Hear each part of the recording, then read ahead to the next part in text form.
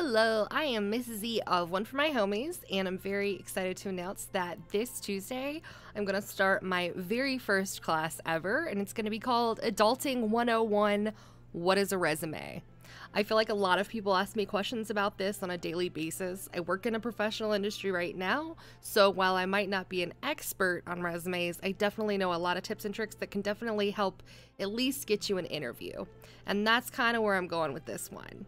So just to kind of give you a little bit of an idea, it's going to be at 9 p.m. Eastern Standard Time this Tuesday, which is July 23rd, I think. Let's double check our calendar, shall we?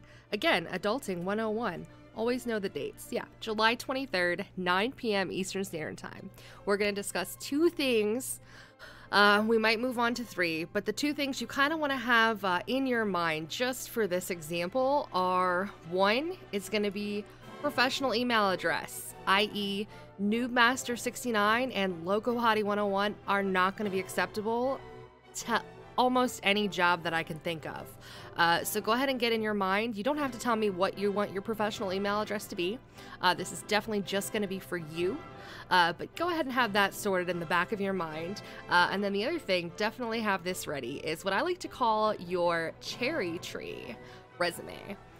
Basically, I want every single job that you have ever had, maybe what you did in those jobs, little things like that.